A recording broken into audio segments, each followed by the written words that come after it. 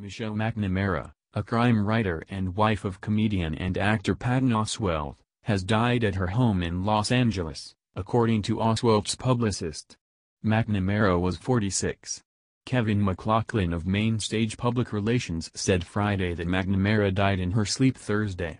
No cause was given, but McLaughlin said her passing was a complete shock to her family and friends, who loved her dearly. McNamara graduated from the University of Notre Dame and received a master's degree in creative writing from the University of Minnesota. She founded the website True Crime Diary, which covers both breaking stories and cold cases. In a 2007 online interview, McNamara said she started the blog almost as a lark.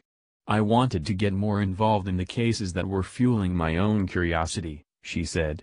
She didn't focus on the big celebrity murder case but ones that were smaller and out of the public eye. She wrote about the Golden State Killer and the 1976 murder of nurse Melanie Howell. "It's the ones that really don't get that much attention that interest me because I think what's interesting about them is there's more stuff to be unearthed that hasn't been in the public yet and you can do it," she wrote. Oswalt is a comedian whose TV credits include Veep, Agents of Shield and The King of Queens, and films including Magnolia, Starsky and Hutch and Ratatouille. McNamara and Oswalt married in 2005. Along with her husband, McNamara is survived by a 7-year-old daughter, Alice.